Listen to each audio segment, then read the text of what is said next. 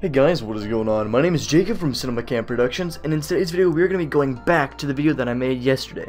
In yesterday's video I showed you guys how to change your mouse cursor into like a downloadable thing that you just download and you can just install and you can just activate. Well, let's say you want to be really original and you actually want to make your own mouse cursor. You can now do that with this program called Real World Cursor Editor. I cannot say that without like slurring it, sorry, I sound like a smart person. So yeah, what you have to do is just click this download button right here, and it will download. Just click keep. It's not a virus. I swear I've been using it for a while. I'm not actually going to download it right now. I'll go and cancel it because I've already downloaded it. So once you do it, just click on it, and click next. Click agree. Next. You don't have to support translations unless you're like a different language, then you might want to. And then just me for now because you don't want it to be taking up too much space. And just click yes. Click close, and there you go. It is now installed. You can now close out of your internet browser, except for my video, of course. And once you're in here, by the way, that will be in the description. That link will be in the description. Once you're in here, you just want to open up Real World Cursor Editor. Now, you'll notice that right here, there's a bunch of introductions. So if you want to quit out of my video right now and just learn how to use this thing, feel free to do it. You can just do whatever you want here. There's a bunch of plugins. There's media, like you can download things. There's a bunch of things that you can do. I'm going to go ahead and show you guys how to make one. So what you want to do is just go over here to create and then new mouse cursor. Just double click on it, and instantly you'll get greeted with a grid pad where you can just instantly start to draw, do whatever you want. That can actually be your mouse cursor right there. That's what you'd see whenever you're just typing around or mousing around, I guess. But if you want to be really cool, you can click on this make arrow shape, and you can actually choose type of arrow that you want. So let's say you wanted a cool arrow. Let's say you wanted up left arrowhead size.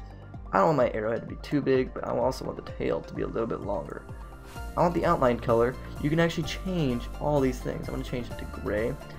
Fill color, let's change that to orange, because, oh, that looks cool actually. That looks really cool. That looks amazing. Holy crap. I don't like that though. I do like it thinner. Okay. Click OK, and here is your mouse cursor. Now, you can actually just leave it at this if you want to. Feel free just to leave it at this. You can just go in there, edit your own cursor, you're done. But if you want to, edit it a little bit more, click on this little single pixel type of deal, and then you can edit each and every pixel like that. By the way, if you want to go back like I am, just click Control Z. I'm not going to edit this anymore because I actually like how this looks. But let's say I just want to make my own folder, okay? Let's say I want to make my own folder. I don't know if I can make a folder within this application. Oh yes I can, okay. So we'll go ahead and head on over to, let's go up a level, and we'll go head on over to pictures, and we will make a new folder called CCP mouse, with a 0 apparently, that's cool. Mouse. So yeah, I'm just going to name this, we're going to name this one normal. I'm going to be making a full cursor set, by the way, guys, if you guys are wondering. So this will be in the description for download if you want to. I do not want to select that too. Oh my god. Normal.cur. Okay, so there's your normal icon. So now if we click Control S and we go to mouse, or not Control S, sorry, Windows S, and we go to pointers, and if we just go to this normal select, I'm actually going to select a different scheme so I don't mess up mine. So if we just go to normal select and click browse, we go to our libraries, pictures, CCP mouse, we have our normal mouse right here. If we click apply, here is our mouse, guys. It's a little bit small. So let's say I want to change that a little bit. I'm just going to go ahead and leave this out of the way. I'm just going to put it down here. So we're going to actually open this one back up, and we want to make this a little bit bigger, don't we? So we can go ahead and actually just select this and make it bigger, like such. Now if I just want to save, I can click this little save icon. I can go back into mouse properties, and I can browse, and I can click normal, and I can click apply, and boom, it changed a little bit. I can kind of tell it the change.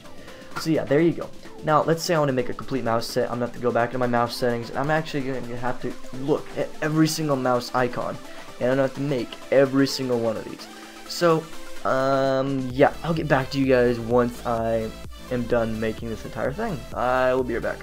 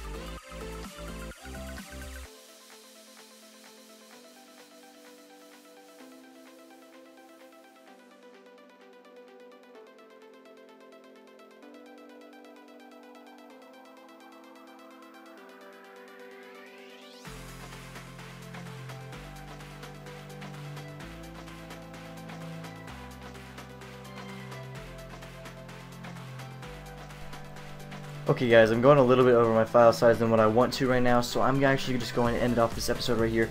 But I did start making it. I'm going to time-lapse this a little bit. Hopefully it looks all okay to you guys and you guys still like it.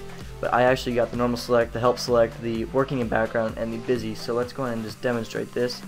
If I were to open up Vegas Pro, see it looks, see that little icon it's doing right now? That means it's working, and then you see right there, just ignore missing files. And here's my intro, so if I play this, yeah, there it is. So if I go and close out that, there you guys go. That's how you do it right there. If you guys were wondering how I think I demonstrated how to save, but if I didn't, file, just save as, and choose what you want it to be. You can make an animation, cursor files. There's a whole bunch of things that you can do. I didn't really go over the animations. You're just going to have to fiddle around with those. Like you can make animated fire, obviously. You can make your actual mouse be on fire. Here, I'll demonstrate. You ready? File, save as, fire crap. Look at this. You ready? Hold on. Mouse. Fire crap. Alright, browse. Libraries, pictures, CCP mouse, fire crap. Apply. So as you guys can see now, my mouse might or might not be on fire. So yeah, you can actually increase the speed of it, like wind intensity. Here it is. See, like the wind's up higher, wind direction. So if you wanted to make it like cooler like that, particle count, turn down the particles for added like for speeding up your computer a little bit. Particle size, make it smaller, bigger, and particle longevity. Sorry, I can't English today. Just how long it is, where it goes to, and steps. Yep. That's basically just that right there. If you guys did enjoy this tutorial, make sure you guys give that like button a good old render, and if you really enjoyed, subscribe because it'll help me out in the long run. And yeah, guys, this is Jacob from Cinema Camp Productions, and I will talk to you all later. See you guys.